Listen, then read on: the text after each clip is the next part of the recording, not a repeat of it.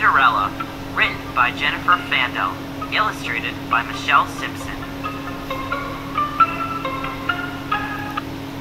Once upon a time, there was a father and his daughter, Ella.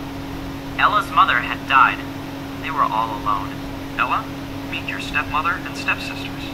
Soon, Ella's father remarried. Ella and her family did not get along. Ella's stepmother treated her like a maid. Someone has to cook and keep the house clean. Cinderella, Cinderella. Ella missed her mother.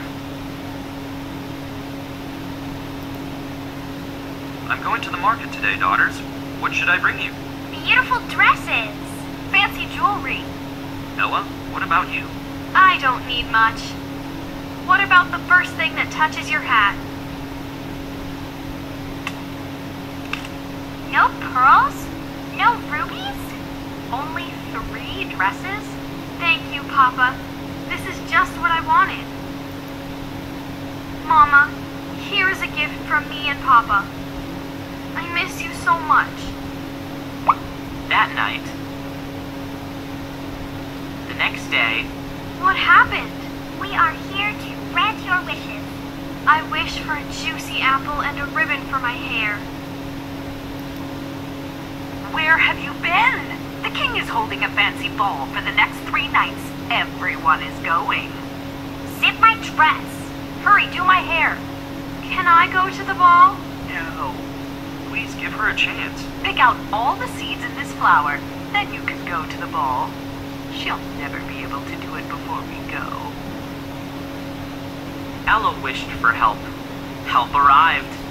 Look, I did it. What would you wear? There's no time to fix you up. I wish I had something to wear to the ball tonight. Ella finally made it to the ball. Who is that girl? Look, the prince has noticed her.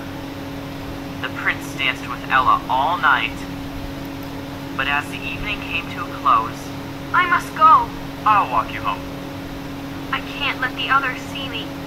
I can't let him know where I live. What do I do? Good night. Did you see a girl run by? Your Majesty. Could he, Ella? the next day, the stepsisters dressed again for the ball. Did you hear? The king is looking for a princess for his son. Either of my girls would be a perfect match. Too bad you can't come, Cinderella. The sisters did not know how wrong they were. I wish... The prince spent another evening dancing with Ella. No one else got a chance with either of them. I need to go. I will walk you home again. Look over there! Ella escaped again. Hello, Your Majesty. That girl. She disappeared again. On the third night, everyone waited for Ella to appear. I wonder who this strange girl is. She should give other people a chance. Tell me your name. Who are you? Where do you live? I need to go. This time, though, the prince thought ahead. He had coated the castle steps with glue. Ella was able to get away, but she left a shoe behind. The next day, I am looking for the person whose foot fits this slipper. Did you hear that? Now's my chance.